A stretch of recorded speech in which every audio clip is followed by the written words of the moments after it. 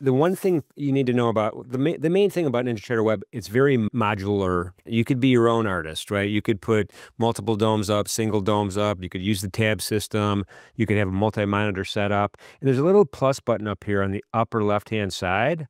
And that brings you all of these modules that you just grab them and drag them onto your workspace, and you can situate them wherever you want. And you can see them all here right now, right here and right now. I'm going to just kind of show you how I have mine set up. Upper left here is the trading ladder. We're going to spend a lot of time on this today because we're going to talk about how to place trades, how to manage working orders, and how to do stuff like OCOs and trailing stops and stuff like that. So let's do that. I'm gonna set my quantity first. And this is important. It's easy to forget what your quantity is set if you change it around. I'm just gonna put it at one contract or one lot, as we would say. Now, to place a market order to buy, I'm just gonna simply click on the buy market button. I'm gonna click once and it sends the money. You heard the alert that I think you heard the alert, said order filled. And that's just as simple as that. And it happens that quick, and it goes to the exchange and it comes back, and you'll see it on your trading ladder. You could see my position is green one, right? That means I'm long one, right? If it's red, I'd be short one, but we're long, we're green one. And that's my price. My price is at 67.56 3/4. And then my unrealized P&L, if I were to close this position right here at this last price, is minus $25. It's moving around. It's open. It's unrealized. It's open. And on the trading ladder itself, you could see that little caret there that shows me up, pointing up. I'm long. It's green. And that's my position. It gives me another visual clue. Now, at this point, there's a couple of things we could do. That's a market order. I could have done a market order to sell instead of go buy, right? Remember, in futures trading, you can go short just as easily as you can go long. We'll demonstrate that in a second. But what I want to show you is just kind of the anatomy of a regular trade, right? So now that I'm long, in my opinion, the market's going to go higher, and I would like to take profit at a higher price, which means I would like to sell at a higher price. So I'm going to move my mouse up to the price that I'd like. And this is just for demonstration purposes. This is not a trade idea. Let's move it over to 67.59, and I'm going to move my mouse to that ask column or the offer column. And I'm going to click it once, and it's going to send a limit order to the exchange to sell a contract at 67.59, graphically represented here in red, and it's sitting right there in the order book. And you can see there's 140 contracts in the order book that were already there, and that will be dynamic as the day goes on. So there's my order. It's sitting there. I'm happy. Now I'm not done yet, because now I want a stop loss, because, hey, there's a chance I'm wrong here, right? There's a chance that this market's not going to go up and it's going to go down, and I want to protect myself and say, hey, listen, if this is where I think I'm wrong, I want to put a stop loss in there to protect myself from further losses. So again, same thing. I'm going to move my mouse to the price that I'm interested in. And in this case, let's just choose 67.55. And I'm going to move it over again into that ask column. This time, instead of using my left mouse button, I'm going to use my right mouse button, and I'm going to click, and it's going to send a stop order to the exchange. And so this is the anatomy of just about every trade in the world. Now, I'm waiting for something to happen, right? And I have the ability to modify these orders if I want. So the position is the position, right? I'm long one, but the orders I could change. Let's say I decide, you know what, 59 even isn't a good price. I want to change. I'm changing my mind for whatever reason. I want to move it down to 58.50. I'm just going to put my mouse on that little red label, click once, drag to a new price, and let go. And it literally just canceled and replaced that order. It looks like it moved the order, but it canceled and replaced that order. Boom, I'm back in line behind 139 contracts at 59.50. And that's called cancel replace. It's super, super easy. Same thing with the stop. Grab it, move it, let go, and it changes it. It's really, really that simple.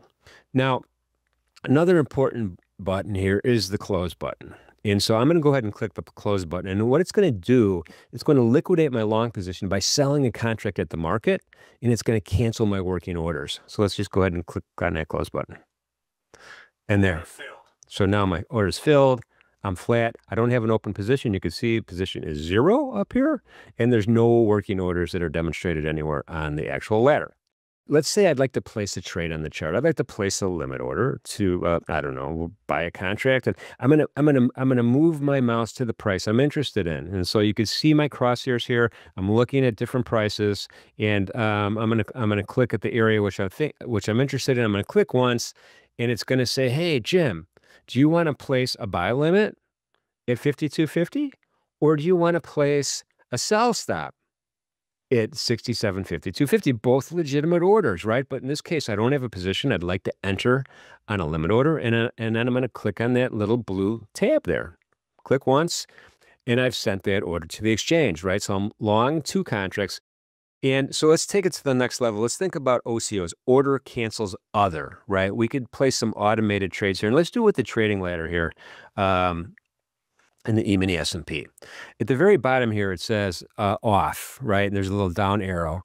And on the right-hand side, there's a gear. We're going to click on the gear, and it's going to give me some options. And the first thing I'm going to do here, I'm going to set up a simple bracket order, right? It's called a simple bracket order, and I'm going to turn it on. ATMs, I'm going to turn it on.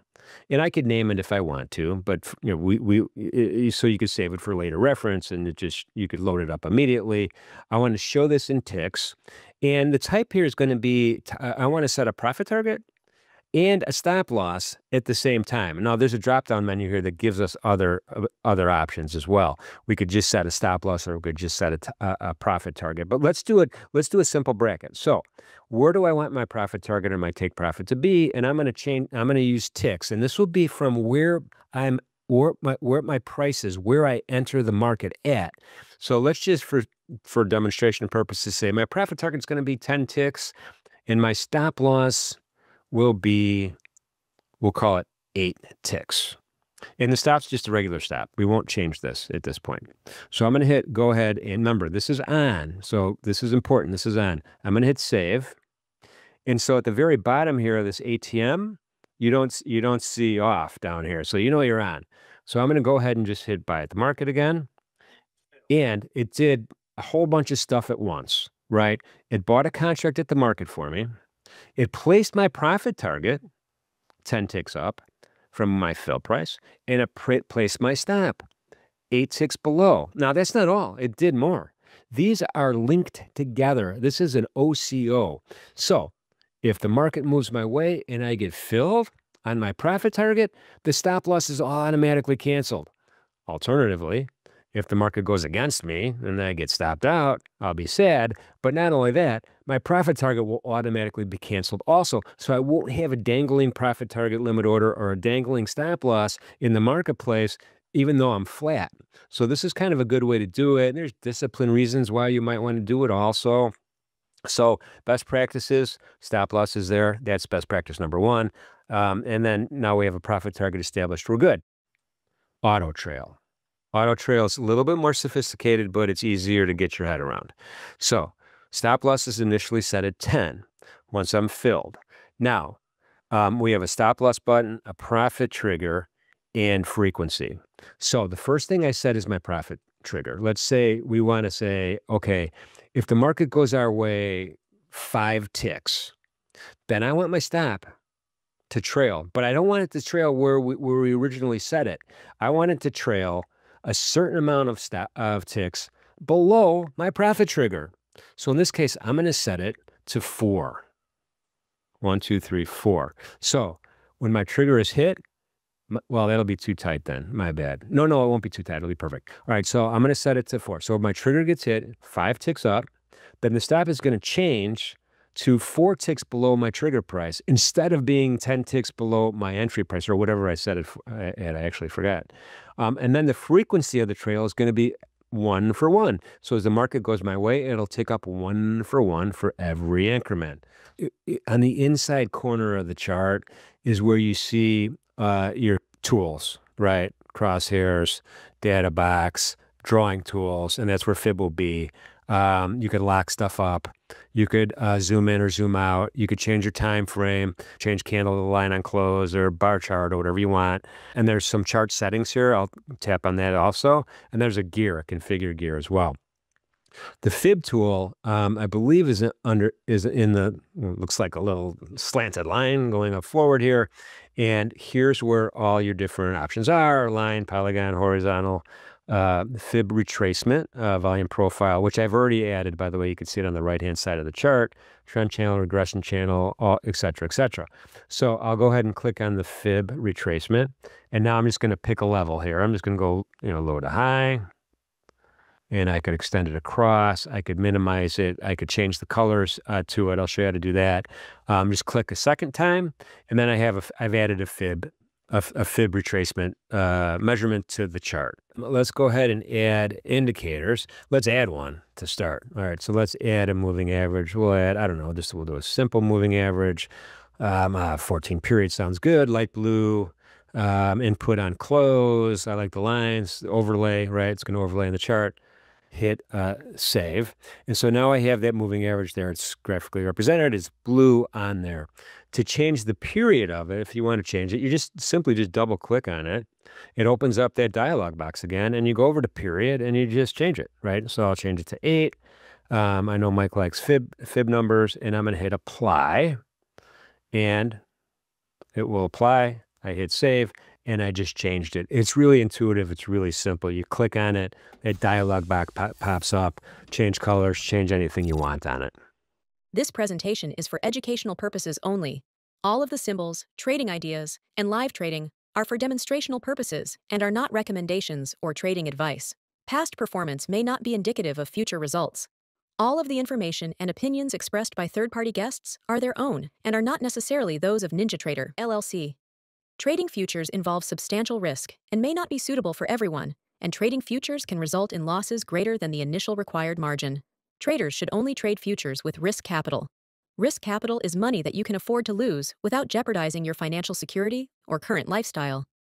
You can find additional disclosure information on the NinjaTrader website.